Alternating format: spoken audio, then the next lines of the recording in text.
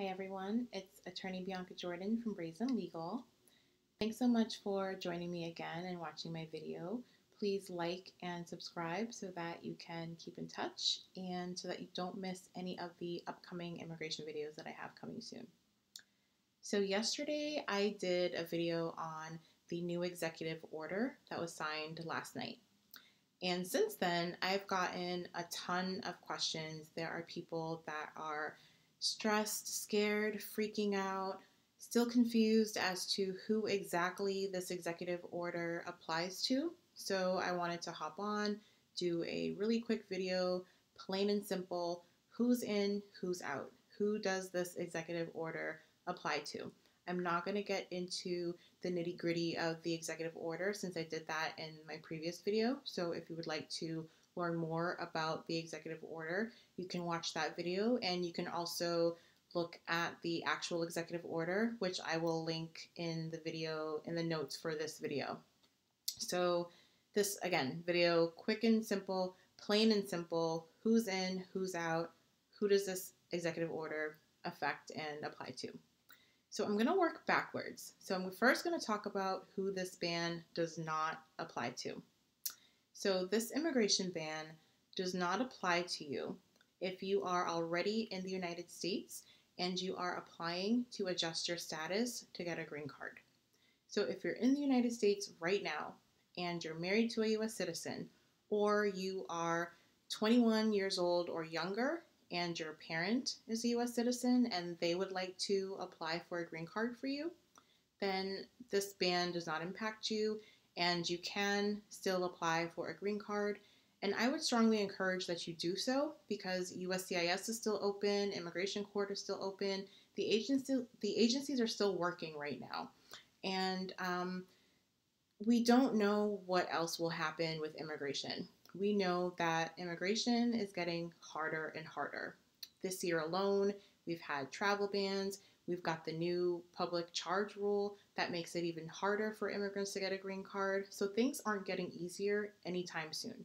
So if you're in the United States right now, you qualify for a green card, I definitely would strongly encourage you to get those applications going before this administration decides to take that option away as well. This immigration ban also does not affect you if you are it doesn't apply to U.S. citizen spouses or children 21 years or older that are overseas right now trying to get a green card to come into the United States. This ban does not impact people in that situation. This immigration ban also does not apply to people who are applying for a green card or an immigrant visa to enter the United States to perform work related to COVID-19 research or treatment. So if you're a doctor, if you're a nurse, if you are any other essential healthcare worker and you're trying to come to the United States either to perform research or to treat people on the front lines with corona, then you're good. This ban does not impact you. You're still able to come into the United States. This ban also does not apply to people who are trying to come into the United States with the EB-5 investor visa because these types of people are coming to the United States to create jobs. So the ban does not impact these people trying to come in with this type of visa. It also does not apply to people that are in the U.S. Army. It doesn't apply to people coming in on certain special immigrant visas, and it doesn't apply to people that are applying for asylum and refugee status. So next I'm going to talk about who this ban actually does apply to. So this ban applies to you if you are overseas and you're applying for a green card through someone who has a green card. For example, let's say your mom is in the United States and your mom has a green card and she wants to petition for you who lives in Haiti. Your mom wants a petition for you to come to the United States to join her with a green card. Or let's just say your husband is living in the United States and your husband has a green card and he wants to file a green card petition for you to come join him in the United States with a green card. You are not able to get a green card at this time. If you are the brother or sister of a U.S. citizen, or if you are the son or daughter of a US citizen and you're over the age of 21, you're not going to be able to get a green card at this time. So now what can you do? Actually, I don't remember if I mentioned this ban also does not apply to people who are trying to come into the United States with a fiancé visa, a visitor's visa, student visas. These visas are non-immigrant visas, and this immigration ban does not apply to these types of non-immigrant visas at this time.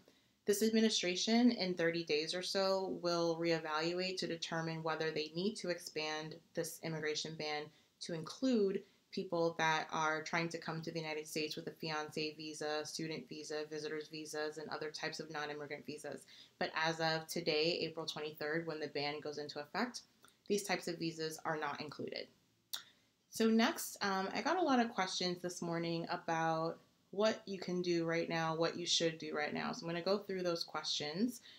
So the first question I got was, will this affect my green card case if I applied before today? The answer is yes, if you are not in the United States.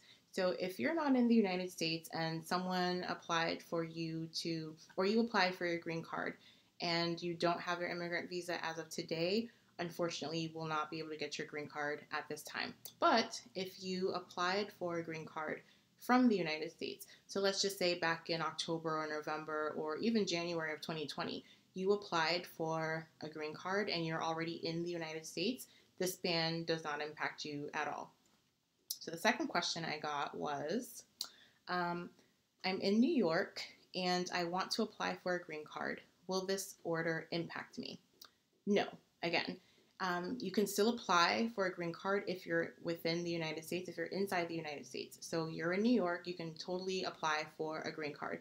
And again, I would strongly encourage you to do so now if you can, because again, we don't know what's going to happen with immigration. We don't know the changes that are going to come with immigration, but we do know that whatever changes are scheduled to come out, they're not good. They're not going to make immigration easier. So if you're able to apply for a green card today, I would definitely strongly encourage you to do so. The next question I got, I have a green card and I want to file for my kids in Haiti. What can I do?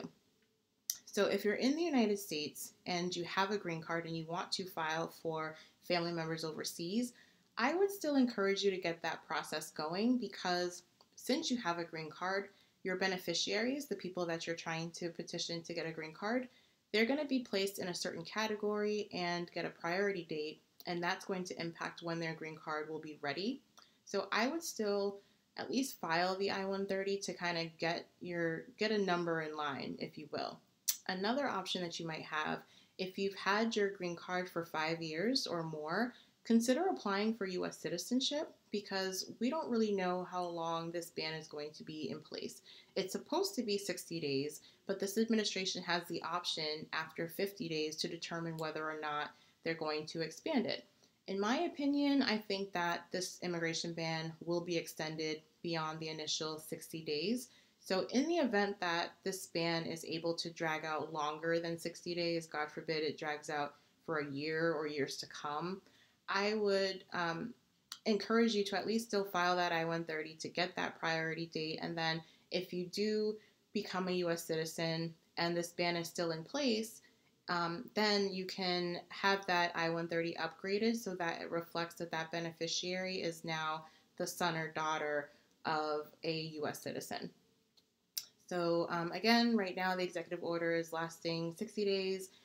After 30 days, they can reevaluate to determine whether they're going to include non-immigrant visas like the fiancé visa, student visas, visitors visas, and after day 50, they can determine whether they're going to renew or extend this to continue on beyond the 60 days, which again, I think that they will. So I hope you found that this video was helpful and a little bit more clear as to who can get a green card right now, who can't, and what can and should you do. I know that there's a lot going on in the world right now. I know you're stressed and scared, but there's still hope. I still believe that there's hope, and I fight for my clients every single day. I'm not giving up hope, and I really don't want you to give up hope either. If you have any questions about this executive order, or if you'd like to talk to me about your immigration case, you can call my office at 508-942-7497. If you're outside of the United States and you need to talk, I use WhatsApp for a lot of my international clients, so you're free to call me or send me a voice message on WhatsApp. You can also visit brazenlegal.com to learn more about me and my law firm. Thanks so much for watching, and stay safe.